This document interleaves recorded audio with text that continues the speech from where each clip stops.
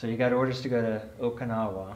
Yeah. And how did you get over there? We went from Guadalcanal, we went up to the Ulithi Lagoon. Tell us about the morning before you went into shore. The Did morning feed you, or before, were you nervous? yes and no. I don't remember really being afraid. I just wanted to get it over with. This is something I think we all felt, you know, let's get it over with. The waiting, the training and all that just builds you up to where you just want to get it over with. Mm-hmm. And it was Easter Sunday, April the 1st, 1945. And we went in, and it was something that was very surprising. I think we might have been maybe in the third, fourth, or fifth wave, but everything was going. Very few. Very little resistance? Very little resistance. Yeah. We did have some artillery shells or whatever falling in the water, but it wasn't like the other invasions that they had at Iwo Jima and so forth. So we went in, and by that afternoon, we had already taken an airfield, and we were just, I was amazed. It was just nothing like what I expected. I saw a lot of things. I saw these Baka bombs that they had at the airport, and what really was amazing to me, because I was raised in East LA, and we have hills around us in the neighborhood, and it reminded me of that.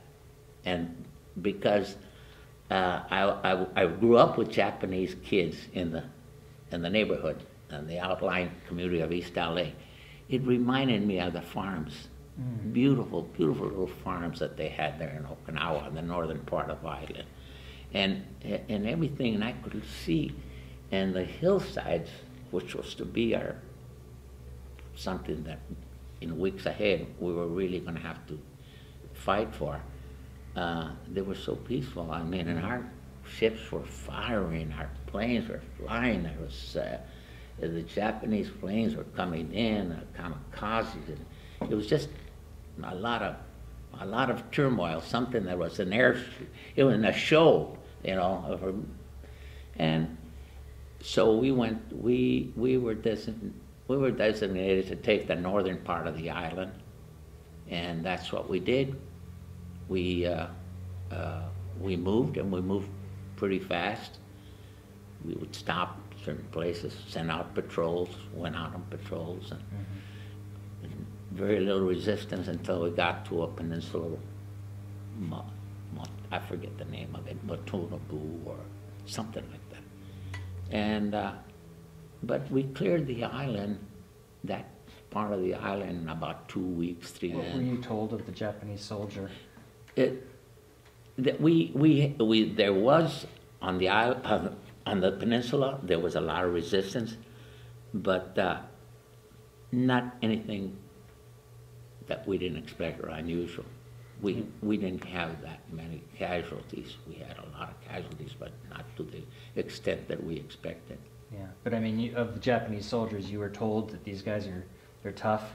Oh, that is, without saying, we were taught that back in Guadalcanal from the very beginning, and they were very, very, very tough soldiers. As a matter of fact, we caught one. We brought back a prisoner. It was something that we brought very few prisoners. Yeah, very few. We brought one that was knocked out, and we were able to tie his hands and walk him back. And all the time that he was going back with us, he wanted a knife to kill himself. He didn't want to go back. But the experience, I think they had.